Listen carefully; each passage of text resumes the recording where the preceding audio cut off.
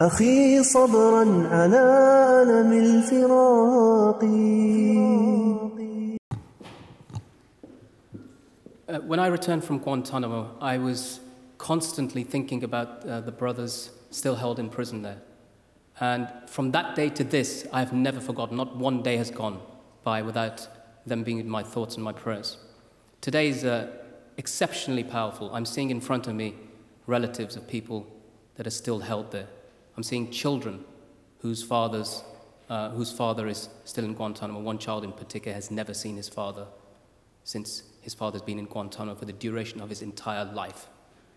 I'm seeing people whose children have been detained in the UK on extradition orders and have never been charged with a crime. I see in front of me people who were held in Guantanamo for years on end. And if I was there for 3 years, they were there for 7 or 8 years. So it's very overwhelming for me. And I'm often used to speaking in public, but I'm finding this daunting. And one of the things that I did when I returned was to try to look for portals of information where I could find the latest news about Guantanamo. And I found myself visiting Cageprisoners.com almost every day, sometimes several times a day. And within months, I volunteered for the organization, and shortly after that, I began to work for it. Next, I'd like to invite Amir Sulaiman to come and deliver what I think is one of the most powerful spoken word pieces I've ever heard in my entire life. And I say that as somebody who's written poetry in Guantanamo myself. Amir Sulaiman is an acclaimed artist of the spoken word, and has come all the way from the United States of America to be with us here today. When I told him at an event that I saw him, jumped at the chance of the opportunity and welcomed the opportunity to come to this event to speak and to deliver his words, as I said, which I think are some of the most powerful that I've ever heard. So, Amir Sulaiman.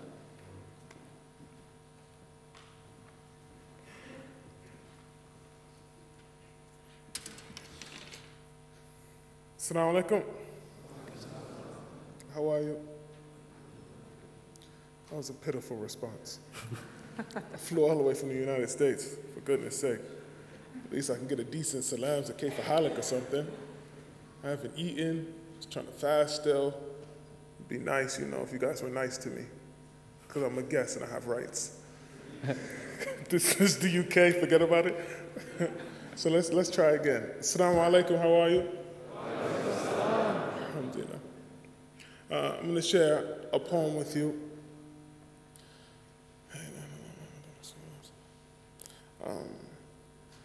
This poem has four reasons for being. Number one, it is a poem of desperation. Number two, it is a poem to remind those who would like to be reminded. Number three, it is a poem to remind those who would like not to be reminded. And number four, it is to inform those that don't know. The four reasons is the common introduction I give to this poem. I just want to say a little more about it before I do the poem in honor of this particular event. When I say the poem was born out of desperation, the poem was born out of us seeing injustices, and particularly this issue of Guantanamo Bay, and it feeling so far away, and it feeling so big and so intimidating. Not intimidating such that it would create fear, but intimidating meaning like, where do I even start? What can I do? And the feeling of not being able to do anything. And that is what fueled the fire of this poem. Two, I said, is a poem to remind those who would like to be reminded. You are all here, so I count you among those who would like to be reminded. You want to know more. You want to know how to help. I say this is a poem for those who would like not to be reminded. Because sometimes when something is so intimidating and so big and so, when it feels like it is so much stronger than you are, it is impenetrable.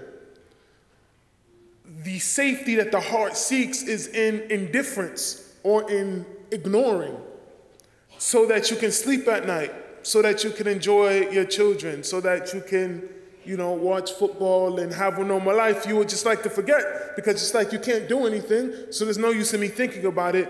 It is a way for the heart to escape, just to forget. And I myself am guilty of this. And so all these reasons that I'm explaining, they're all pertaining to myself. And then I say this is to inform those that don't know, because some people, they're just going to work, they come home, they sit down, watch football, drink a beer, go to sleep, wake up, go back to work, so on like this forever. And not you, of course, you guys don't drink beer, I hope. So, but there are people who just don't know that maybe they would care, maybe they would help, but they just don't have any knowledge of it. So that is what, that is what wrote this poem.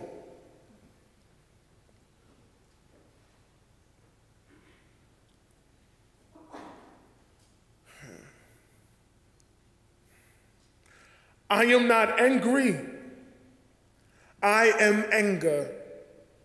I am not dangerous, I am danger. I am abominable stress, ileonic, relentless. I'm a breath of vengeance. I'm a death sentence. I'm forsaking repentance to the beast and his henchmen, armed forces and policemen that survive off of oil in prisons, and to the cup runneth over with lost souls that wear oversized caps like blindfolds, shining necklaces like lassos, dragging them into black holes. And I may have to holler at Fidel Castro to get my other brother out of Guantanamo. And the innocents on death row is probably in the same proportion as the criminals in black robes that smack gavels, that smash homes, that smack gavels, that crack domes. Justice is somewhere between reading sad poems and 40 ounces of gasoline crash through the windows. Justice is between plans and action, between writing letters to congressmen and clapping the captain, between raising legal defense funds and putting a gun on the bailiff and taking a judge captive. It is between prayer and fasting, between burning and blasting. Freedom is between the mind and the soul. It's between the lock and the load, between the zeal of the young and the patience of the old. Freedom is between the finger and the trigger, between the page and the pen, between the grenade and the pen, between righteous anger keeping one in the chamber. So what can they do with a man with a heart like Turner, a mind like Douglas, a mouth like Malcolm, and a voice like Chris? That's why I am not dangerous, I am danger. I am not angry, I am anger. I am abominable stress, ileonic, relentless. I'm a death of vengeance, I'm a breath of vengeance. I'm a death sentence to the beast and his henchmen, politicians and big businessmen. I'm a teenage Palestinian opening fire at an Israeli checkpoint, point blank checkmate. Now what? I'm an inmate with a sharp shank to the CEO, earlobe to earlobe, cut short, case closed. Now what? I am Sitting Bull with Colonel Custard's scalp in my hands. I am Sin K with a slave trader's blood on my hands. I am Jonathan Jackson handing a gun to my man. I am David with a slingshot and a rock. And if David lived today, he'd have a Molotov cocktail and a Glock. So I say down with Goliath. I say down with Goliath. But we must learn, know, write, read. We must kick, bite, yell, scream. We must pray, fast, live, dream, fight, kill, and die free. Allahu Akbar. Allahu Akbar.